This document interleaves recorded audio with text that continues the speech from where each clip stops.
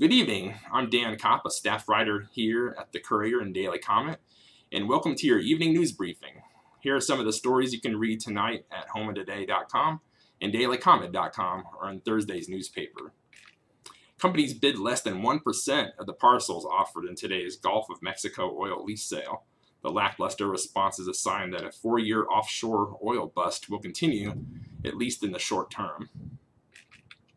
U.S. News and World Report has ranked Nichols as the 37th best public university in the South. Nichols president Jay Clune says the university is often overlooked, but is in a remarkable place for teachers and scholars. Police and firefighters pulled a body from Bayou Little Caillou today. They have identified the body as 48-year-old Wilson Pellegrin from Berg. Police are still investigating, but they do not suspect foul play.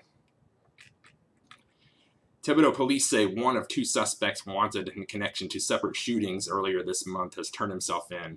30-year-old Brandon Frank of Houma turned himself into the Thibodaux Police Department on Tuesday.